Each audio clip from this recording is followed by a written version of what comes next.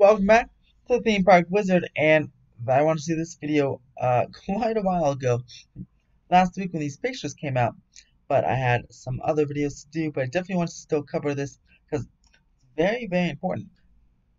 A very interesting, I'd say, about, again, the continued reopening preparations for the Disneyland Resort and how you'll be getting to the Disneyland Resort.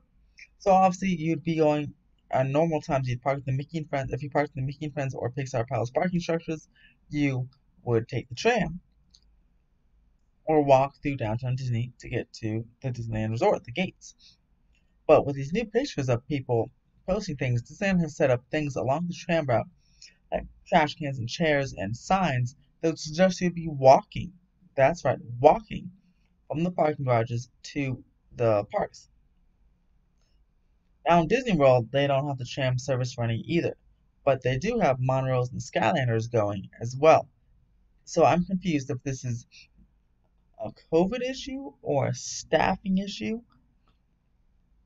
I know it takes a lot of people, a lot of cast members to staff the trams. Usually there's like two per tram. Monorails, it's like one per monorail. And Skylander, there's nobody. I mean, except at the stations. But, and I say this because the monorail and Skylanders are both indoors, meaning I feel like you'd have more of a chance of getting sick being inside the enclosed Skyliner cabin or the enclosed monorail car versus being seated, let's say, every other row on an open air tram. So I don't know if it's a COVID reason or a staffing issue, but it looks like there won't be any type of tram service to at the start of the opening of Disneyland Resort, which kind of sucks. Because wow, that's especially after a long day. I know the parks probably won't be open until midnight at the beginning, but on like a long day when you've done all the walking and standing in line for rides and done all that stuff and you're there for like hours and hours, the tram ride to the car is like one of the most relaxing things to get back to the car. So the fact that you have to now walk the extra half mile or quarter mile or however much it is, uh, kind of put an extra damper on the day. Um, But apparently, I think the Toy Story lot will be open, and the buses will still be running there, so you can always park in the Toy Story lot and take the buses. But as you can see in these pictures that have been going by, there's trash cans and benches already set up, suggesting again you definitely will be walking.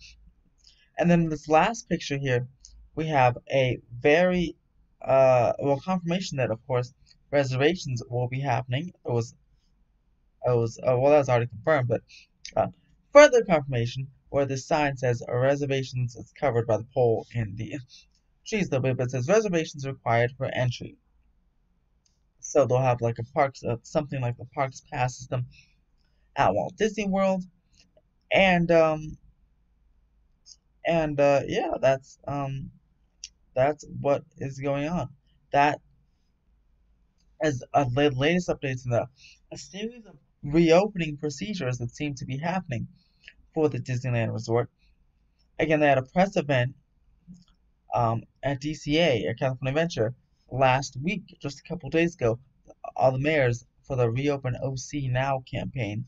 We'll see hopefully in the next couple of weeks if the governor releases some theme park guidelines because Disneyland can be ready to reopen right after that. Disneyland has canceled hotel reservations through like mid-October, or at least October 6th.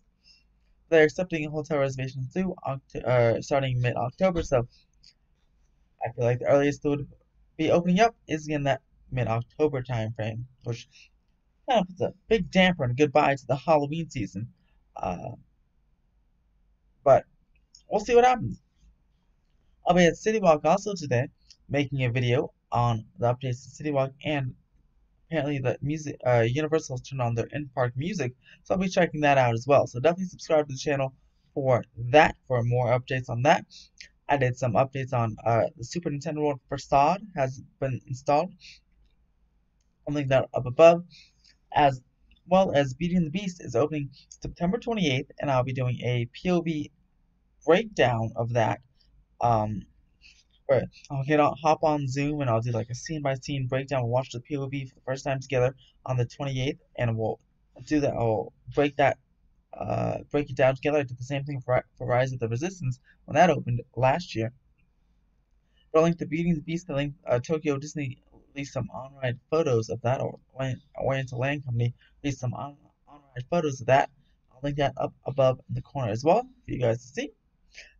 And guys, thank you so much. This morning I got to 800 subscribers, currently at 803. So thank you so much for that. It was super impressive. We're on the road to 1,000. So thank you guys for all the support.